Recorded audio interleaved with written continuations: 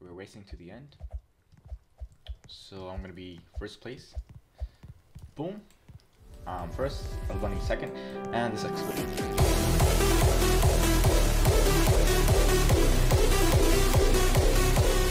So we are back with another video on Roblox Studio. So today we're gonna be making a, how can you call, so basically it's a winner's GUI or an MVP board with all the players. So we have first place, second place, and third place. For example, if you have a race or something like a racing game, and you want the players to appear on a GUI text or something like that. So for example, the first place, is like in a golden thingy majingy, right? And then you have the second place, the person in second place, and then the person in third place, etc. So what I made is this model right here. So you can insert this in your game. I'm gonna leave it in the description. So you should insert it in your game. Now this is very basic, so you can actually customize it if you want. So okay, first of all, this part you can customize it. So this thing you can just like, there's a texture here. Actually, before you do anything, make sure you actually put the stuff in the right locations. So you have these two remote events. You want this in, or you want this in replicated storage. Same with this frame. You want this in replicated storage. This screen GUI. It says to be put in start UI, so make sure you have that. And yeah, that's all.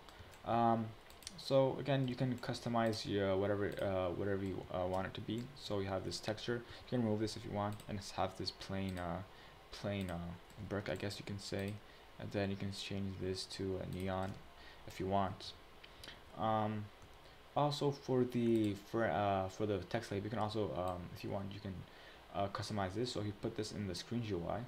So this is how it will basically look like. So I'll go on the script later, but right now this is how it looks like. You can change if you want. So I put some UI corners and UI gradients, so you can change if you want. For example, if you want it to be like blue, I guess. If you want it to look blue, I don't know, whatever. I mean, you get the idea. But you can change that if you want. So let's put that back in the replicated storage. What you can also do is, so let's say you want to make a round system, right? And actually, I'm gonna tell you about that when we go over the scripts. So when you put everything in the proper things, let's go over the scripts. So what it does, I put a script inside the part that when you touch it, it will make you, well, basically it acts as a finish line. So let's say this is a finish line, and whenever you touch it, it will tell you what place you're in. Of course, an order, right? Because it puts it in a table. So let's go to the script. Now we define some variables. So we have this part, get the winners. So this is the table that we'll be using to detect which player, like what place each player is in. And then we have the replicated storage. We got the publisher, and this cooldown is for the last part when you want to finish, when you want to remove all the GUI text, right? So the first thing, we got the part.touch connect. So when a player touches the part, and the player that touched it, so if hit.parent, which is the whatever hit it, if it's a character, we can get the character, or we can get the player from the character. And if it is a player that hit the part, we'll make an if statement for that, and then we'll make another if statement here embedded. This will detect if there's no winners yet in the table.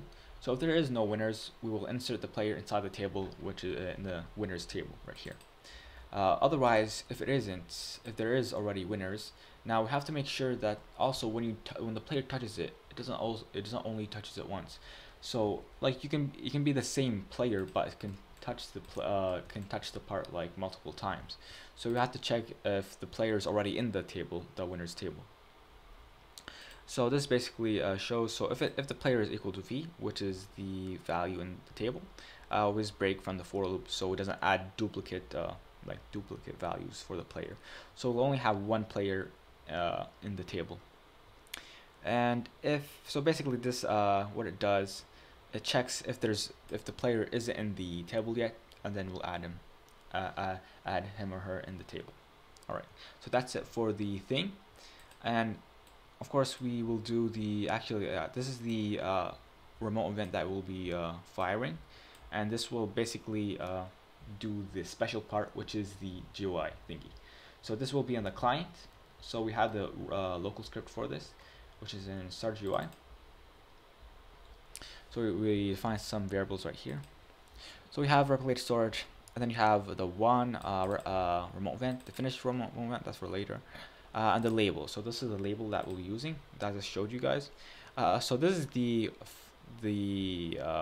what's it called again? Yeah, when the remote event is fired. Yeah, when the remote event is fired, I'll come here. So now we have the frame, which is the label. We just call it label, but we're gonna clone that. So the player would be the last value or the last index of the winners table, because that's kind of how it works. I don't know, it's kind of hard to explain, but I don't know. I'm not sure if you understand that, but basically that's how it goes. We get the user ID of the player. The label, so the label text.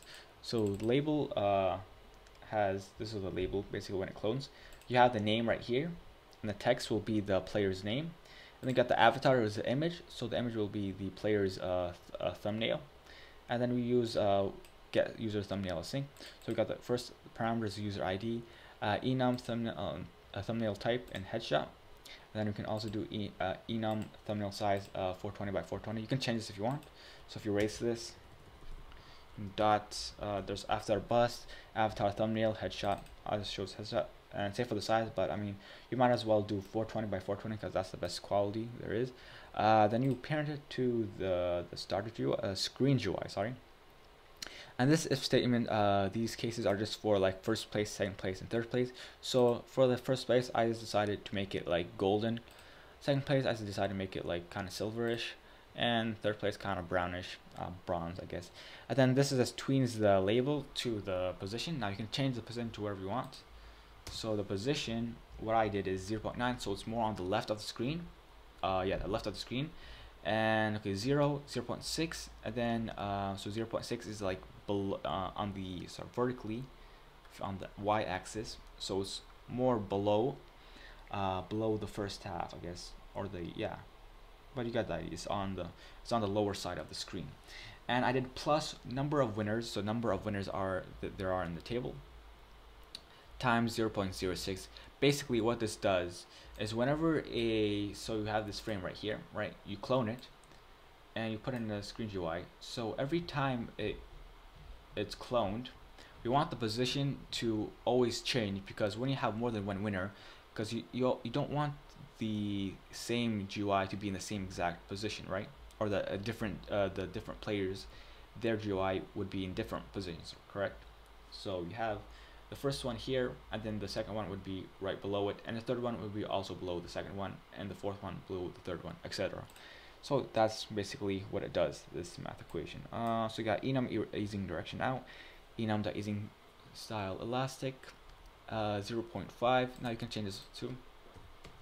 So you can do dot sign, or just all of these. I just chose elastic because it's nice. 0.5, that's the amount of time between the tweens, or for the tweens. False, that's for the rebound. I think it's called rebound. Okay, and that's for the first part. Now for the second part, of course you don't want the leaderboard, the GUI to stay forever. You probably won't want that. So let's say you have a round system, right, and you want it to, I guess, like every time you only want it to show when the round has ended, or maybe like a few seconds after the round has ended. So you can make a case for that. Okay, let's put this back here. So on the same script, probably not the best way. I mean, you probably don't want to put this in a script. You might want to put this in a separate script, but I mean, I just made it just for it to be simpler. But whatever. So what I just did, I just made a wait. So after the first person touches after the first winner touches the thing, it will then count down like 10 seconds, and then it will start to remove all the GUI text from the screen. So what I did is I restarted the winners. Winners is basically there's no winners anymore after that 10 seconds, and then I made another remote event for that. So you have the finished, so the finished right here. This is the remote event. So when it's fired, it goes all through all the labels. It tunes them out the screen. So basically, you kind of see them tween outside the screen, and then it'll be destroyed. So it'll get removed. Actually, there's probably a better way to do this. You might want to put this in a separate script. I'm just saying this, but you might keep the remote event though. You might keep the remote event. But yeah, so yeah, that's all I think. So we can then test this out and see how it goes. Okay, so now we are with our buddies, Mr. L Bunny right here, and another dude right here named Explorer. He looks like a caveman, but whatever. So we're gonna test this out. So this is like an obby right now. We're racing to the end. So I'm gonna be first place. Boom. First, L Bunny second, and this Explorer dude is third. So yeah, that's it for the tutorial. Looks pretty cool. If you want more, comment down below and make sure to like and subscribe, most importantly. And I'll see you guys in the next video. And we're gonna jump off.